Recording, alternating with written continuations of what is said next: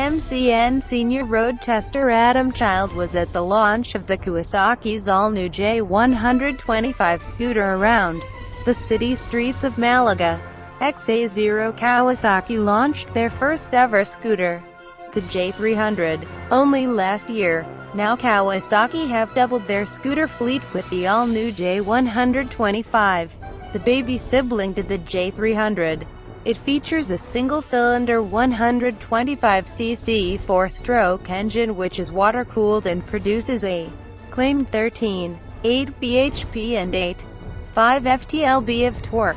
With a claimed weight of 182 kilograms, the J125 is on the heavy side and competes directly with Suzuki's Bergman XA33499 159ths of a kilogram, and Yamaha's popular X-Max 125 XA33799 173rds of a kilogram. The J125 mirrors the attractive lines of the J300 and, like the J300, comes with under-seat storage, this time enough for a single full-face helmet and a 4 briefcase, instead of 2 helmets like the J300. Additionally, there's a small glove box at the front, which has a 12V accessory outlet.